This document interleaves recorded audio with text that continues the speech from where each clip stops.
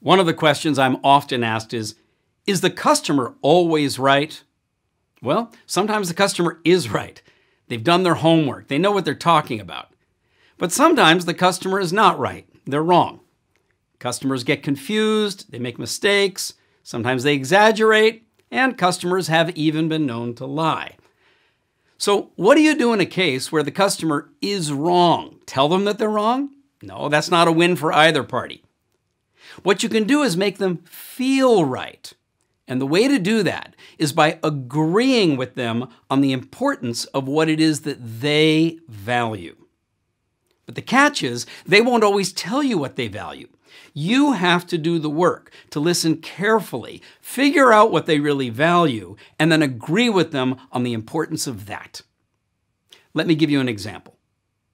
Let's say a customer complains and says, "Your service is so slow." So you look into it, and it turns out that at every point and promise, you've delivered right on time. In fact, in one case, you were even early. So when the customer says, "Your service is so slow," you could respond like this. You know, you've got a very good point. Speed is important, especially in today's busy world. Let me be the one to help you quickly get this resolved. What if a customer says, "Your product is unreliable"? So you do the research, and it turns out the customer is using the product incorrectly. You can still make them feel right. How do you do that? When they say, "Your product is unreliable," you could reply, "Do you know what? Reliable performance is absolutely important. Let's look into this together." They say, "Your staff is rude." What do they value? Courtesy and respect. They complain that you're rigid and bureaucratic. What do they want? Some flexibility. Your price is too high.